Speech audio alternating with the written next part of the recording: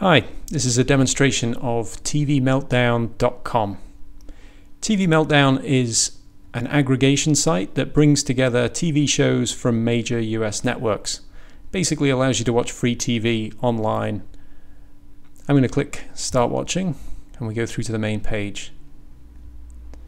At the top of the page there's a carousel, and the carousel shows new episodes that have recently been released. I can click through a few. Got Chicago Med on NBC, Penn and Teller, Love Connection. And then below that we've got a list of many TV shows. I'll just quickly kind of scroll down. So there's many shows here. I'll go back up to the top. And what you can do is click on a show, and it lists out all the free episodes that are currently available. So from here you can click play on the CW and it opens up a new tab on the website for the CW where this episode can be watched. It's probably going to start with an advert. I can't remember whether CW starts with an ad or... But you're watching the show on the official website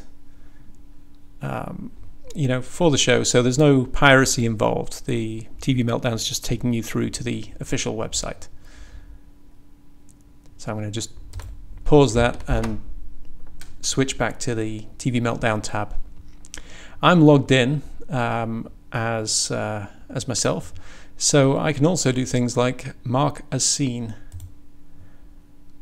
So now it knows I've seen this episode, and the button's changed to play again on the CW. If there's an episode I've not seen, I can also say add to queue. And now this is changed to remove from queue. And I can subscribe to new episodes. So the button's changed to unsubscribe. So this allows me to keep track of which episodes I've seen. And if I click on queue up here, it's going to give me a list of all the episodes that I've subscribed to or I've manually added to my queue so that I can catch up and keep watching. Let's say I'm done watching the evening news. I can just say remove all episodes up here, and now I've just got Supergirl to watch.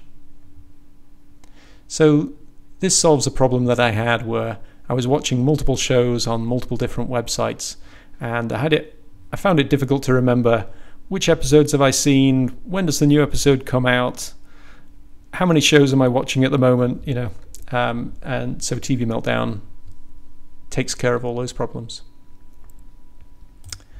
Back on the main page, the shows are also categorized and searchable. So if I want, let's find a different show, let's say Blind Spot. I can type in blind and there it is. If I reduce this down, here's everything with BL. Black Lightning, Blue Bloods, Blackish.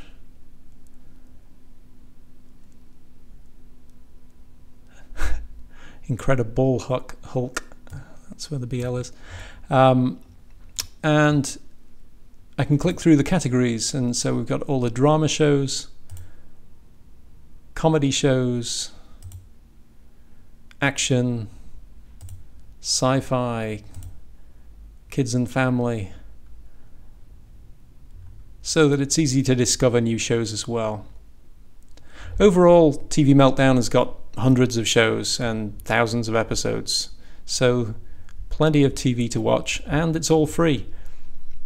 It's quite similar to Hulu in that it's a way of watching up-to-date TV shows, although it doesn't have the back catalogue that Hulu has, but it's free.